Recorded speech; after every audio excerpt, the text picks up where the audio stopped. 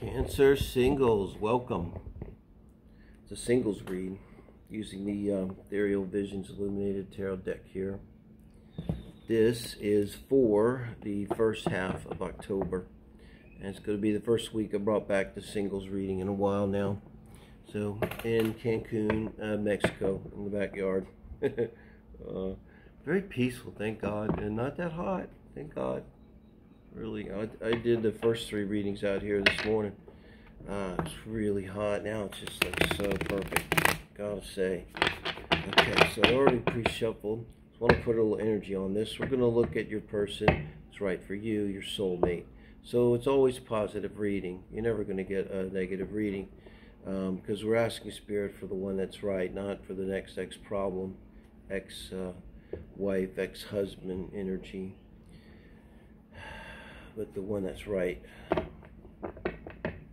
And we're just going to look at emotional aspects, intellectual, sexual, love, nature, core value, and lifestyle, I call it, the 4 pillars.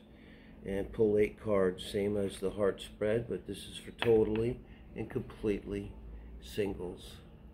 The Emperor shows up in the emotional position. See, that kind of read to a little bit as the conscious part of the self. Strength shows up in the emotional position under the Emperor. Major Arcana, wow.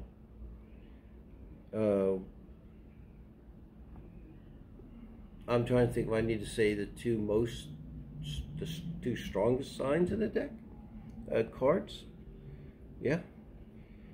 Aries and Leo energy. That's saying something.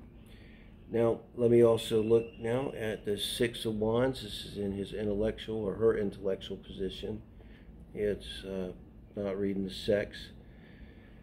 In the intellectual position, justice. 6 of Wands, think conscious, justice, unconscious position. 3 major arcanas and with this person. And a 6 of Wands. I need to see this. This is the sexual and love nature. The Empress. So we have the Emperor and the Empress here. And I always think the emotional nature will carry into the sexual nature. The intellectual nature here carries more into the lifestyle core values. Watch as we go along in the world. I've never quite seen singles like this before, Cancer. This is also in the sexual position. This person will be so good in bed that you'll want to marry them. The Empress in the world. I mean, you don't even need to. Do I really need to even say anything? You just kind of look at those 2 and go, how does that make you feel like about a sex partner? I mean, that's pretty yummy. Man or woman, because don't worry about you got the Emperor and the Empress here. Wow. Probably dominant too. I'm not necessarily saying shades of gray. Just they're going to come at you with that Empress now. In the lifestyle core values, we're going to have the 8 of Cups. And we're going to have the 8 of Wands. Wow. I absolutely love this, man. My brain is going ding, ding, ding, ding, ding with the possibilities.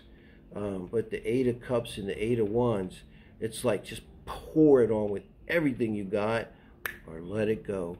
All or nothing right there. So there's something going on with them with all or nothing. And guys, I'm not kidding around about this. I'm not just saying this and trying to get people to watch, but the Emperor, strength, justice, the Empress, the world, and whatever they're doing, it's like they're in perfect alignment emotionally, and they're taking actions. I get the feeling that for every one of these cups, that your person here, Cancer, and they somehow will tell you this story.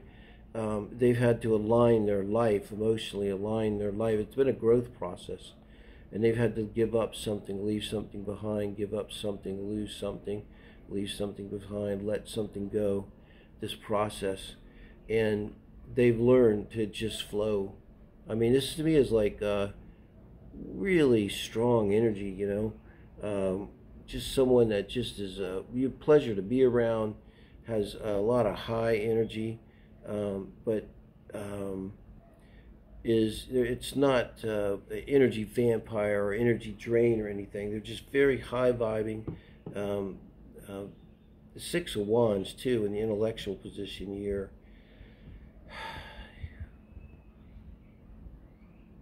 The Empress there. I really want to read a Taurus Venus. That would make this an Aries, and you got the Emperor, you know. So I think we got and the Leo moon explains the Eight of Cups and the Eight of Wands very well. Boom. So Leo moon, let me be that the first pull. I've had experience with Leo moons intimately. Very light, very beautiful, light up a room, really positive energy. But they don't do downer, they don't do dark, they don't do the Scorpio stuff much. You know, they're like, you know, those people that are like, gotta be positive, and it's otherwise not, and they're Leos, so they ain't gonna have it. You try to force it on them, it ain't gonna work. They got a lion there with them. So, and then they happen to have this Aries Sun. And I gotta go with that, because this Empress feels so much like Taurus to me. Venus. I'm trying to think then what would balance him. They might be a Scorpio rising. Don't have to ask me how I got that, but with this Eight of Cups and Eight of Wands, I'm thinking 8th house, and I'm thinking, how would you get this balance? So if this is your person, this one, it comes from a wealthy, or she comes from a wealthy background, with the Emperor over the strength. There's no other way to read this. I get the sense that they themselves are not, you know, fantastically wealthy. So whatever, but I think like there's this sense they come from some real wealth, you know, and old family or something. So in their childhood, that would have been how they were. I think they might have benefited from really good education. You know, those kind of bought and paid for education. Oh, I thought that was thunder. Yeah, but I think they took advantage of it, and they have the mind for it. And this Justice now has got to be Aquarian Mercury, if this is an Aries. I don't see how else. Which I know it's not Libra, but, you know, you look at the sword there with this Justice, you know. And Aquarius can certainly bring that energy. I'm making a judgment call.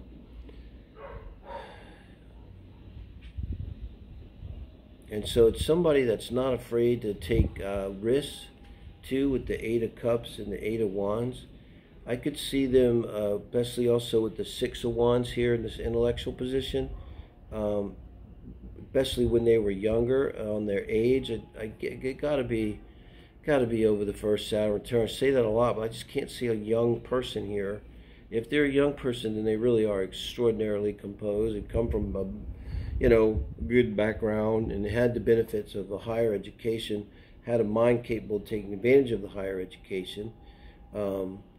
And with their Venus is very well placed for them, I feel, you know. And I'm not sure with the world, but it's just adding to my feeling that, you know, they were given kind of a silver spoon, that kind of a silver spoon energy, and I think they did well with it. And I think they were some kind of athlete. They might still be, but it's like I get the feeling, man, this keeps coming back to me. It's like haunting me. This is I kind of think of the guy's name, the Baskin Robbins, Tom Robbins. He turned down this massive inheritance, you know, because he didn't believe in eating meat and stuff.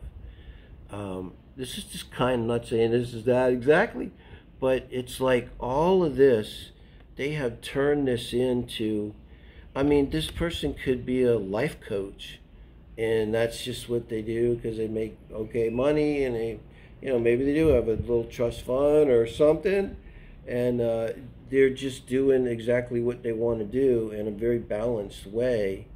And I just get this very Zen feeling about them. They may literally have done Zen, have been in a monastery, have that kind of story to tell, or just sitting Zen by themselves, and has been a habit or something with the meditation. And with the Empress in the world, it's like I can't remember what the configuration was, but I did a chart for a couple people that had this, and it's like every time they make love to someone, to the other person, it's like the best they've ever had. And it's a little bit of a curse, because usually with some age, this person, your person, so they may tell you this story, they will accumulate, even if they don't want to, if they don't encourage it, they could actively discourage it. In fact, the two I talked to, they actively discouraged it, did no good. They had just people just following them and stalking them. It's the perfect alignment with Venus in the Mars, and I don't know what their Mars here. It might actually be Gemini. Yeah, it could go there, And a lot of people are down maybe on Gemini, Venus, Mars. Gemini's, it really go well with this Aquarius, Mercury, Gemini, Mars.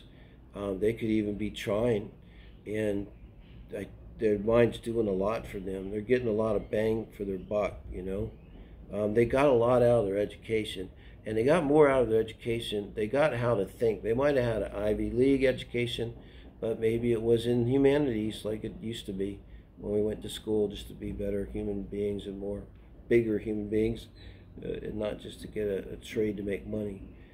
So I really dig this person. I think we got some specifics, guys. Do let me know if you run into them. I conceive of this as not being someone that you're with now or is on your mind. So this will be someone new coming in. So you won't know.